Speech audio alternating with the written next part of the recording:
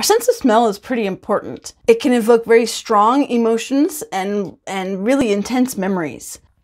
Our sense of smell is processed through a different channel from the rest of our senses. Our sense of smell goes directly to the limbic area of the brain, which is connected to our emotions. And so that is why our sense of smell can evoke such strong emotions when we smell things, or certain scents, right?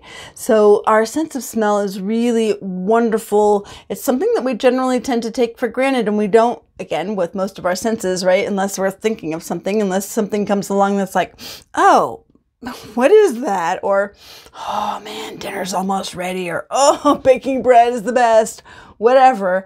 Our sense of smell is a really important sense. It's deeply connected to our sense of taste.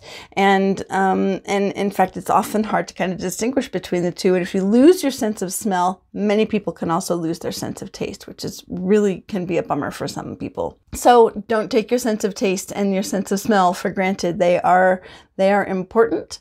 A sense of smell in particular is connected to the emotional part of our brain. So that is why there is that connection. Please like, share, and comment on this video. And if you'd like to learn more, please click the link in the description to my sensory literacy starter kit. I'm Shana Bender of Sense Mindful Integration, and remember to mind your senses.